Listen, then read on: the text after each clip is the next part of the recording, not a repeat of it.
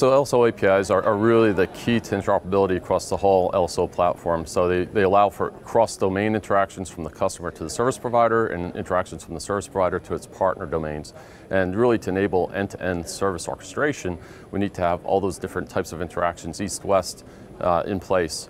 Particularly with partner providers, because it really extends the footprint and reach of the service provider into areas where they might not have reachability. So they work with the partners to actually provide those different components into the end-to-end service, as well as enabling deployment of virtualized network functions within other partner cloud domains. And it's not just one API, it's a set of APIs that are going to make this work. And then after you activate it, it's the service assurance. I want to see how my network is behaving, and I want to use a NAS-like API for my MEF service with my cloud APIs, and I want to orchestrate connectivity of my cloud applications across the network, and I want to do it dynamically. The main challenge for us to be able to provide services in multiple domains is to have standardized common information models and east-west APIs, which can then retrieve information from partner networks to be able to provision services end-to-end.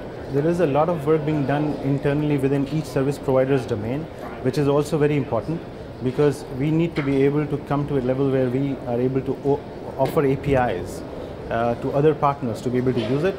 And then also we need collaborative work being done at the MEF, where we can get feedbacks from other partners, their contribution, and then test that internally so that we can work end-to-end. In the LSO reference architecture, you've got the service order. There's a set of functions, and probably the soft function is one of the key ones. So you've got your customer domain, you've got your service provider domain, and then your partner domain. And in the middle of this is this service orchestration functionality. And it's got its north, south, east, and west kind of interfaces. So Sonata, for example, is the interface reference point between a service provider and its partner. So if, for example, I as a service provider am trying to give you connectivity on a global scale, I can't reach everywhere in the world, but what I can do is I can work with partners.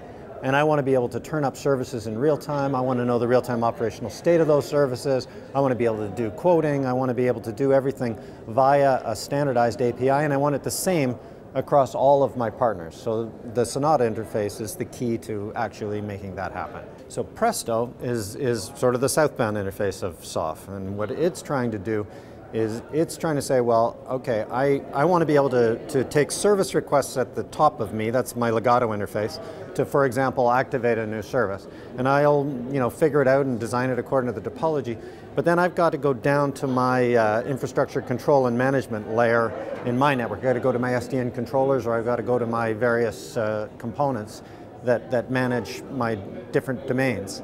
And so I'm trying to get we're trying to have that standardized as well. The benefit of that is, you can have multiple different vendors of soft components, and you can have multiple people delivering various network elements, because you got different companies doing all of that. And again, if you can standardize it, I don't have to do integration on a pairwise basis between all of those different groups. Agility of the futures cannot anymore be bound in a silo, neither a domain nor a vendor. We have to look at it holistically across a community and ecosystems, and we have kind of to open our doors to everybody or to the relevant interface to be able to adapt, to integrate, and to seamlessly cooperate with each other. So MEF and ONAP actually have a collaboration agreement. It's very exciting right now, because we're actually, in that partnership, ONAP is actually building to the MEF LSO architecture on these external APIs. So it's like treating ONAP, which is very complex, as a black box.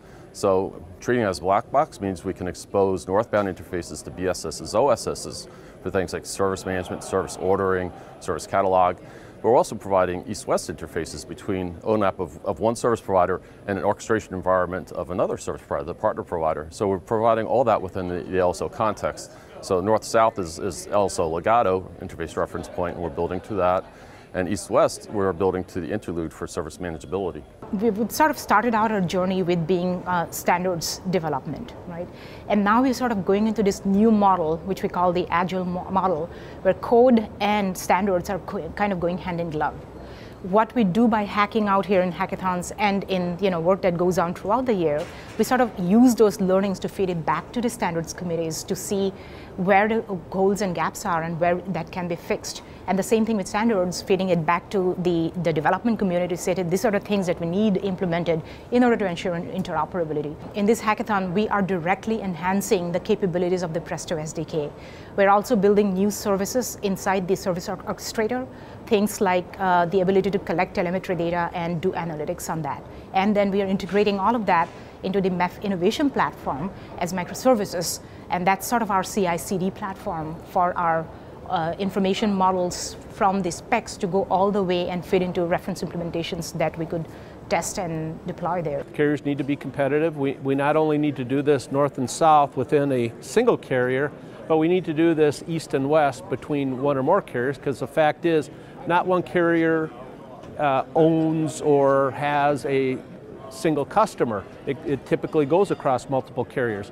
And if we want to move to what I would call a Netflix or an Amazon-like customer experience of 30 to 90 seconds for an activation of a service, just like you would for getting a movie, we need to have automation. These APIs and the corresponding software that's being built is going to give the ability for our customers in networking to have that Amazon or Netflix-like experience and get a 30 to 90 second experience instead of 30 to 90 days.